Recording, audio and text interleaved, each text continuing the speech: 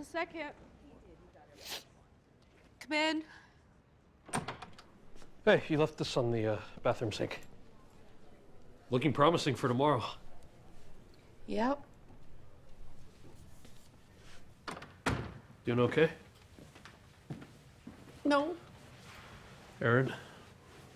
He was so sweet, my parents. And he's come such a long way in embracing who he is. And now he's about to become vice president. And I still have so much anger. Maybe you just need a little revenge sex.